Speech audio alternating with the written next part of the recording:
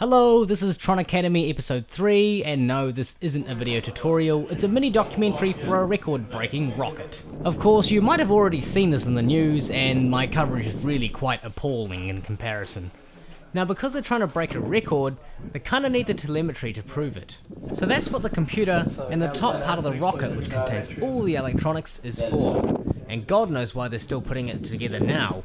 Yeah, I'm gonna keep David, wandering around trying to and find this is David from the University of Canterbury, the main guy behind this project. And as you can probably tell, it is so unbearably windy, which is the reason why the footage turned out so crap. You see, the launch was scheduled to occur that morning, but they delayed it to the afternoon in the hopes that the weather would get better. It didn't. Now, I did amateur rocketry as well, but it kinda turned out like this. Yep, I'm still working on that. Hello everyone, thank you for coming out here today.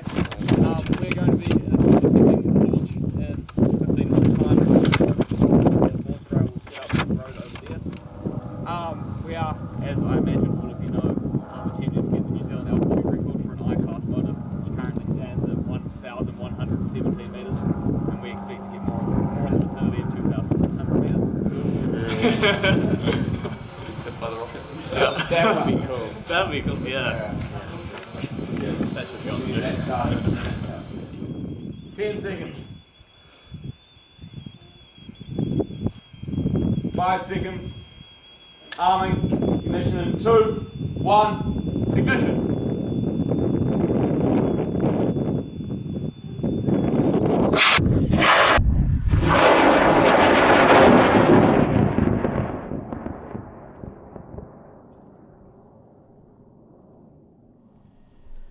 And just like that, it was gone.